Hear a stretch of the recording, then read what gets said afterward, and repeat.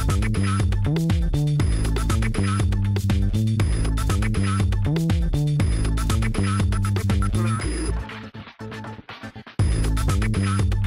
I'm Nick Fillingham and I'm here with Julie Strauss. Hi, Julie. Hi, Nick. And we are here today to talk about Excel and specifically PowerPivot, a new feature in Excel. First up, what is PowerPivot?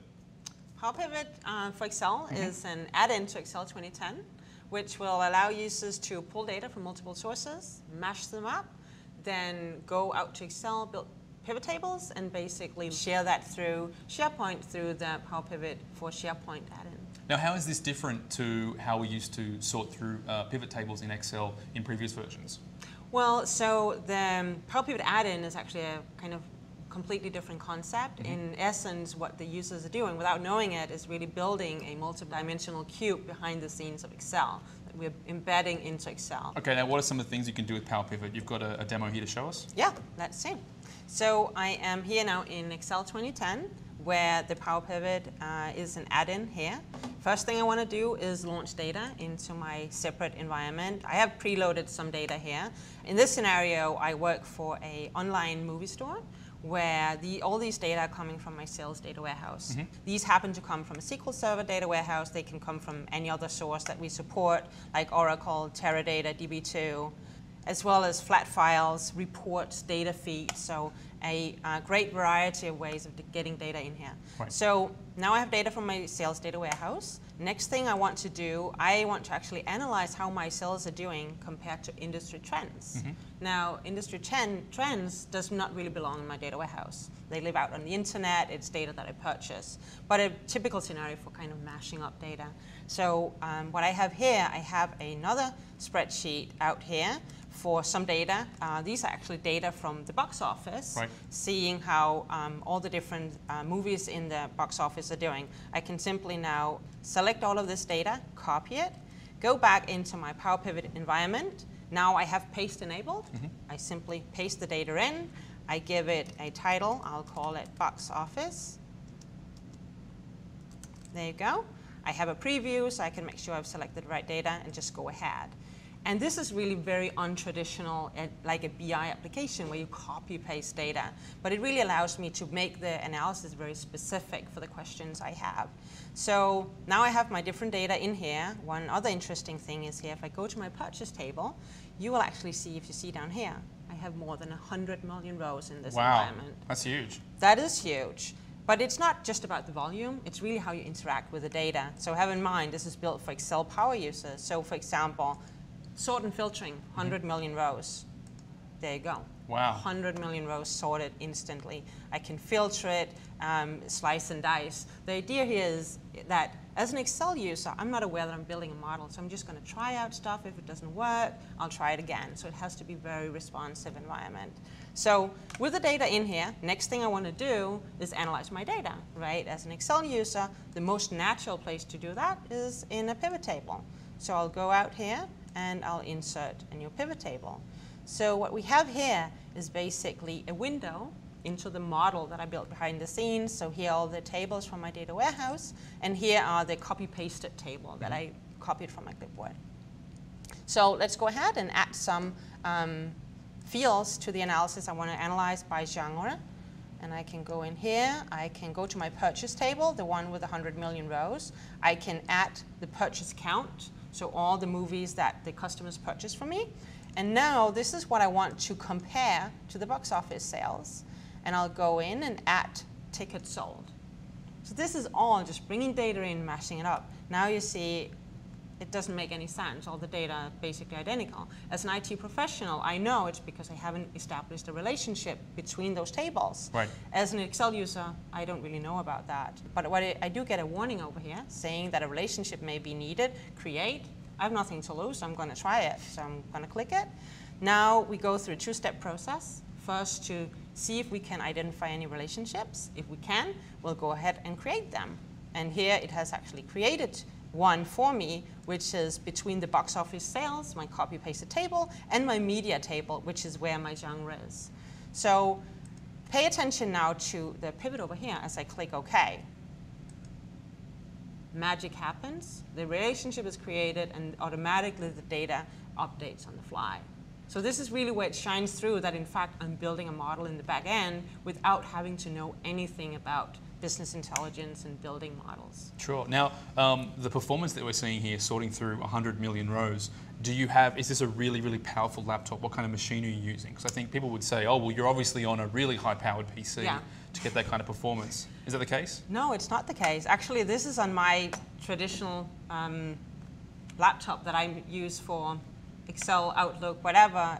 It's a pretty simple machine, actually. What allows that kind of work is the compression rate. We have an in-memory database in the back end of this, which allows us for a tremendous compression rate. So even the file, as I save this file now, all this data is actually saved as part of the Excel file, but it has a tremendous compression, meaning that the file is not at all that big. So that is what enables me to work with this vast majority of data in a very intuitive way. Okay, now how do I get my hands on PowerPivot? Is it part of Excel 2010 or is it an additional download or install? And PowerPivot for Excel is actually shipped as part of the SQL Server 2008 R2 release. The add-in that I'm showing you is an add-in that is free of charge, so it's downloadable. So if you have Excel 2010, you can go to powerpivot.com and download this add-in. Now, this is actually only one part of the product. The next part is, as I build out my analysis here, I could make it look pretty and make it look more like an application and add multiple pieces of analysis to it. I can go out here and save. I can save to SharePoint, where analysis services will run as a service on the back end. And now, when I go to that end of it, you would see up here, I've uploaded one kind of pre-made a little bit to make look nicer. What happens as soon as you're up here on this side, this solution becomes visible to IT.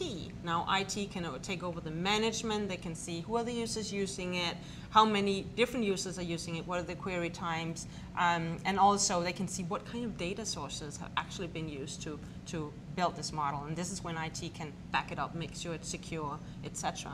And for this, you would need the license for SQL Server 2008 R2.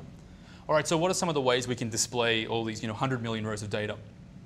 Well, first thing I will do, I will enrich this view a little bit to make it look more like a solution. Let me add some slices. Okay. Slices are basically visual filters. That is a native feature of Excel. So I'll go in here and find, let's say, media. I can add the production company of who is producing the movies. Would make sense, and I can go in and add some dates as well.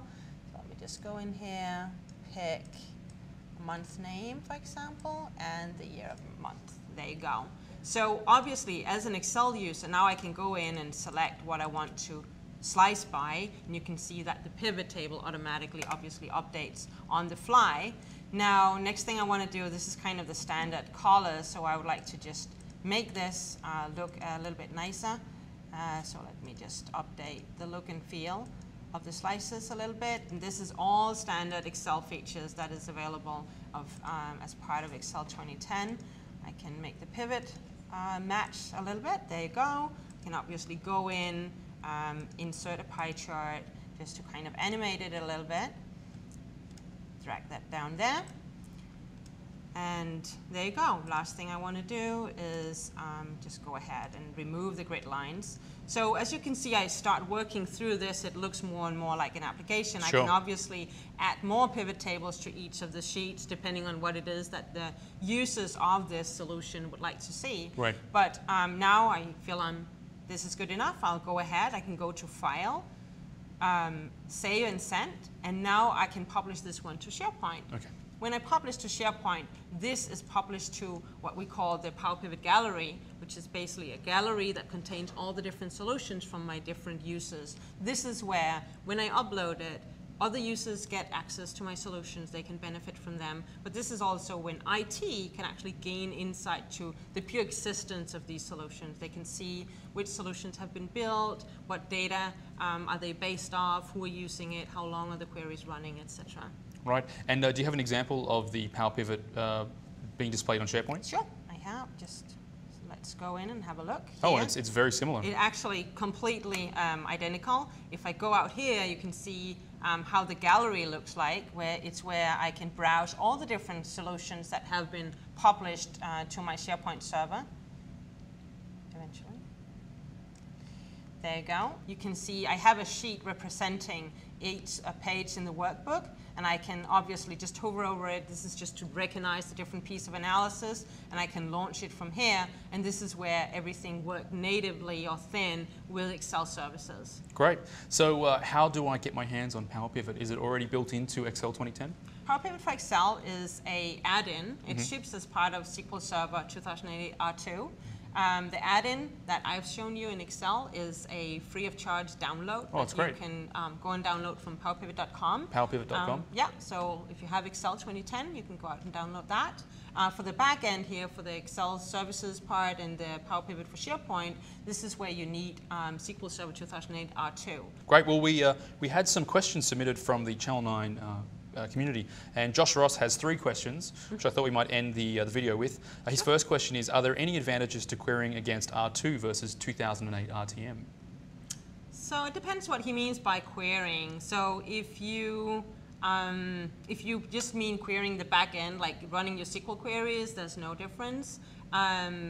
There's some differences. We support data feeds from reporting services, for example, and if you upgrade to R2, you will be able to feed all your reporting services reports as data feed for sources into PowerPivot. So that is kind of the main difference as a source for 2008. Okay, the next question, is it also possible to get multiple PowerPivots into a single workbook?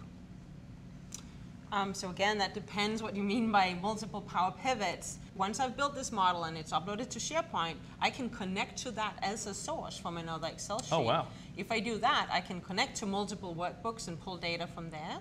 That is one way of doing it. If you're thinking that the Power Pivots are like, this is a Power Pivot, the sheets, yeah, I can build all the pieces of analysis within each sheet that I would like to.